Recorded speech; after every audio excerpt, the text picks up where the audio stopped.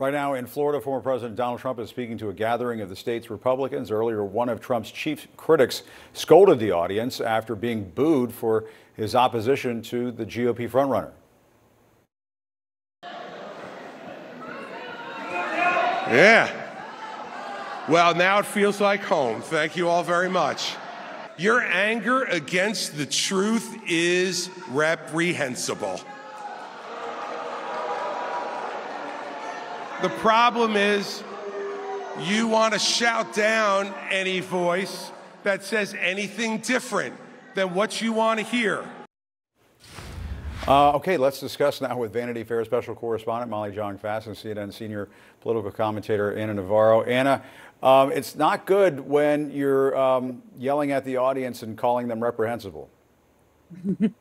Well, it's Christie, right? So from New Jersey, I think he's used to yelling at the audience and being yelled at the audience. Look, Christie is at single digits, what, 2-3% at best.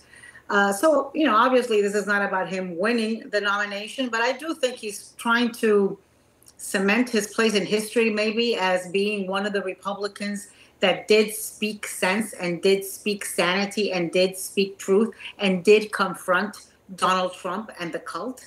And so, you know, there's a lot of things that might not be all that good that are going to be in his obituary. This is one of the good things that's going to be in his obituary. Republican nominee in 2024 is not going to be one of them.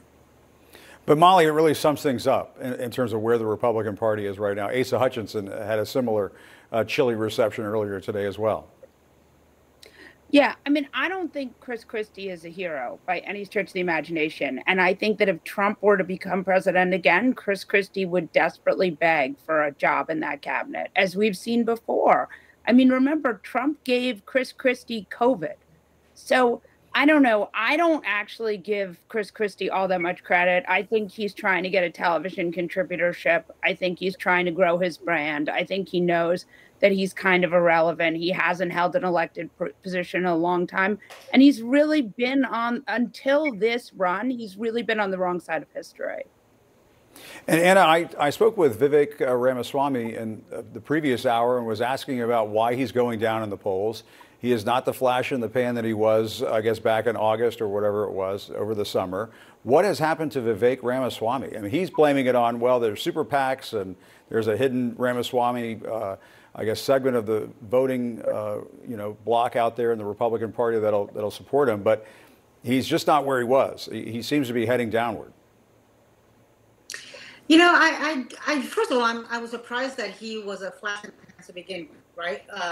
I will tell you that a lot of the young crypto bros in my circle, in my family, were taken by him for a good 5 minutes.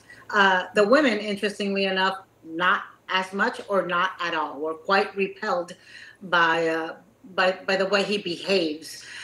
He has no depth. He has no policy knowledge. He has no political experience. He's one of many, and he's not really standing out for anything that he is doing or saying. Yeah. And Molly, I have to ask you about this because there are all these protests happening across the world today, protesting what's taking place in the war between Israel and Hamas, people calling for a ceasefire, supporting the Palestinians. What do you make of this polling that shows that a majority of Democrats want President Biden to lean toward neither side? And do you think that he's running the risk of having some, perhaps in the Arab American community, vote against him in important places like Michigan because of his stance on Israel? This is a really, really tough and incredibly heartbreaking and really soul-crushing conflict in the Middle East. And I think that this is going to have to, there's just going to have to be so much soul searching here. And it's quite, I think it's quite serious. And I think that Democrats are going to have to, I mean, I just want to point out, like, Democrats are dealing with actual real problems here, and Republicans are creating problems for themselves.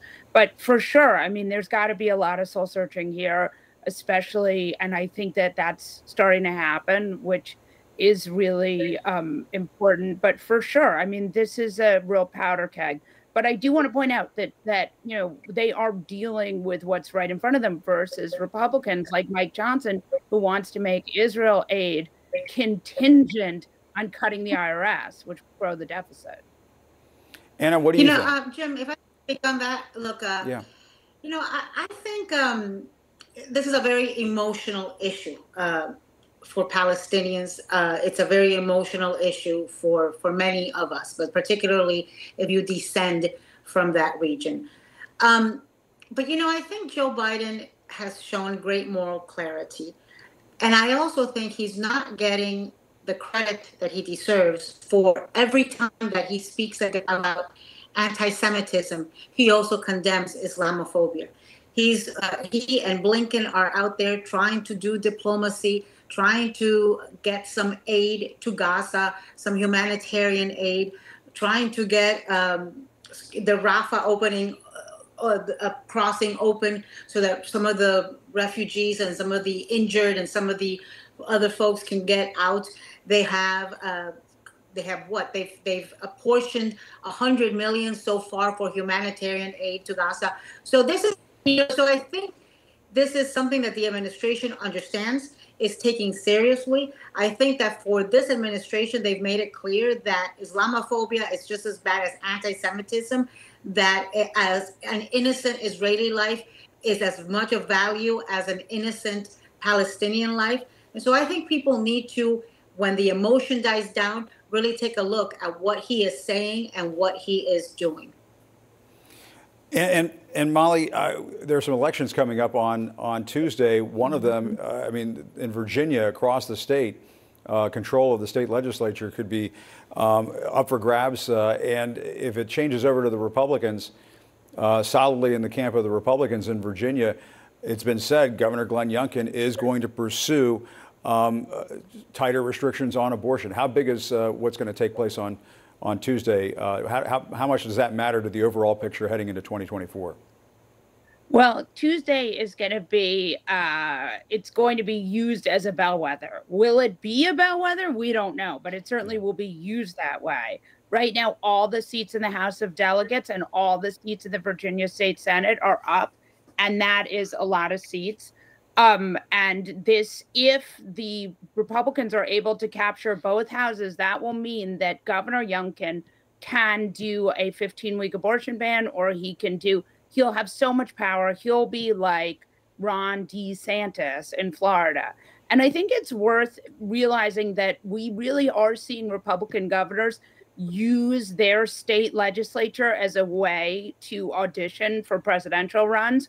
So what we saw in Florida was DeSantis did a lot of stuff that he probably wouldn't have done had he not wanted to get a national spotlight. So we could see this. If Republicans flip the House of Delegates and the state Senate, we could see Glenn Youngkin do the same.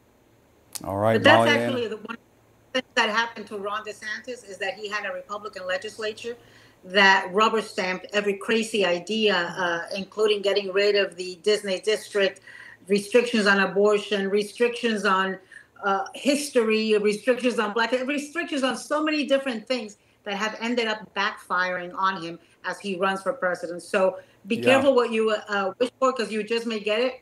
And a legislature that rubber stamps every idea that comes out of your head might not be your best friend. That hasn't exactly helped DeSantis run for president, that's for sure. All right, Molly and Anna, thanks so much. Appreciate it.